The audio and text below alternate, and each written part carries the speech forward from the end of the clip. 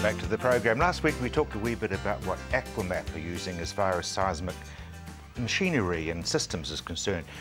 But we put it to the test. We went to an area which was reputedly totally dry and not a skerrick of water underneath. We put it to the test to just see how it's going to work. Okay, so we basically go and record the data in the field on a standard audio recording device, and then we bring it to a laptop in the office, and we open up a new project in our GeoSuite software package. We just say create a new project, and then we've got all this information about what you would like to call your site name, when it was done, basically trigger sensitivity settings, how the data gets pulled out of the recorded data sets. I just generally like to use a setting of 3. And you can put down a little bit of a description of the site, your client's name, number and address, contact details, seismic velocity, which I know to be 4,000 meters per second. And we import the data by adding a line of shots, and each line can have a number of shots on it. So basically we use some sort of a tree view sort of system. And then on a particular shot point, we simply import the wave file that we've recorded. As an example, we've taken a few shots on Grant Murray Drinnan's farm, and this is what was recorded, a wave file, and I just say open, and it basically imports that wave file and then searches for all the data points that we've collected, and then it displays it. We've taken 5 blows of the hammer as we did in the field, and if I click on the shot point, this is more or less what we see. A whole bunch of data traces, 5 of them to be precise, where we've taken basically the average of those and shown it as the black trace. Now the black trace is analyzed for its data content, and it spits out an answer in the form of an analyzed signal.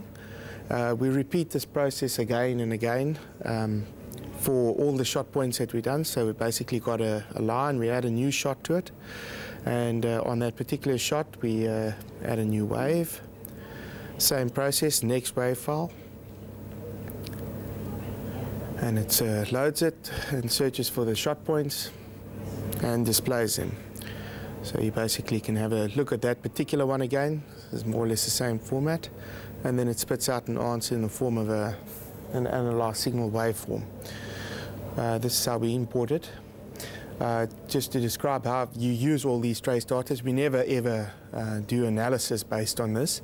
What we tend to want to do is use them in a two-dimensional contour plot. Shows you all the shot information put together. You can do this by just, we're going to open up a pre-created project file called a demo file in this particular case. Here we've already created quite a number of lines with quite a number of shots on each one of them and data on each shot. As you can see, you can select any one of the lines that you want to have a look at, all the shot points together, and you say, I'd like to create a contour map of that, and you draw the image, and it spits out something like this. So basically you can see your electroseismic information as a cut of the earth. Basically here's the distance that you've moved. In this particular case it's 250 meters to a depth of 250 meters. To bring out the structures of the aquifers, you can just basically drop the sensitivity a little bit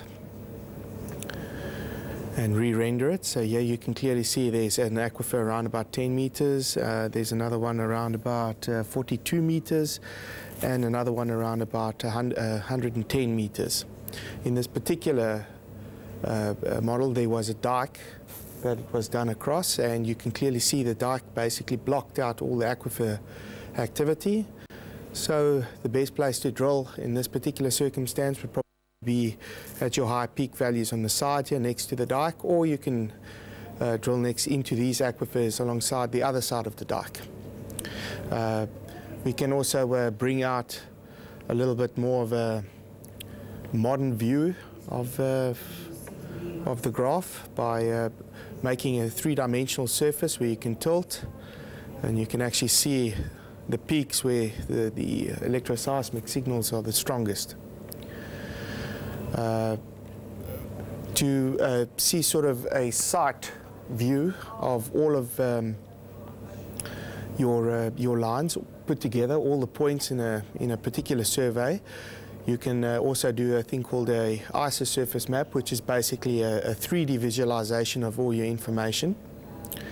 What it does is it takes into consideration all the points in a grid and then displays them graphically as a 3D rendering at a specific layer.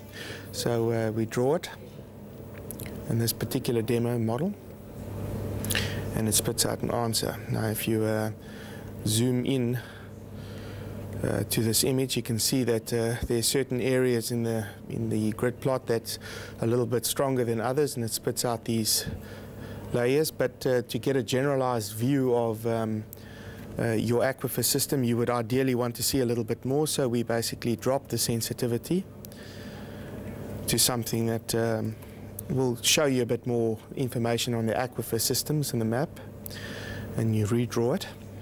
So now we're looking directly from the top of the site down onto the site, and we can see here 3 distinct aquifer systems that we can go and investigate.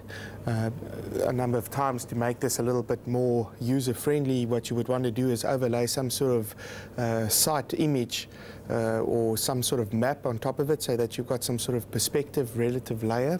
The way that we do this is by importing some sort of a satellite image or a map image into the software. We've already created a geo-referenced aerial photograph of this particular site, and we draw the picture again. And what we can see now is that we've got a satellite image of the site with certain buildings, and you've got your aquifer systems underlaid on top of that, so you've got some sort of spatial reference to that. Once you've got that, you can go to the specific place, a building or whatever, and do a little bit more in-depth investigation should you need to do that. You can also have a look at the image from a 3D perspective. Where are the aquifers sitting with depth underneath? And basically build up some sort of an idea of aquifer mapping on a particular site. So that's basically how it works, and it can be done by a little wee person sitting on a trailer, Alex. It's going to, if it's that accurate, it's going to revolutionise dry land? Oh, absolutely. I mean, it's going to take away the factor of the main cost of drilling and not knowing, guesswork, and then or else drilling and finding there's no water there. Or else, as some people do, you know, they'll drill and what happens, it's happened a number of times, we'd say, oh, we'll just go one for luck, one more time, and they find water. Well, how many times do you say, don't do it, and you miss out? And this equipment will just show you, hopefully, that it'll show you that it's either there or it's not. And that's what you really need, because with all due respect, pieces of wire may work in some situations.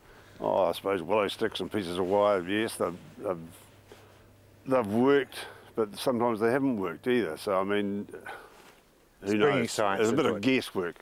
Whereas, hopefully, as I say, this equipment will without doubt be able to tell you if there's not water there, it'll tell you. So therefore, you know you don't have to waste money drilling. And if there's a chance that there is water there, then you go ahead. Loaded question, but if you were buying dry land now, would you put a clause in the sales and purchase agreement that you want a survey done? Well, yes, you'd either do that or else you'd ask and say, can I get these people to come in to check if there's water there? And indeed, incredible technology. Good thing is, they did find water, and quite a lot of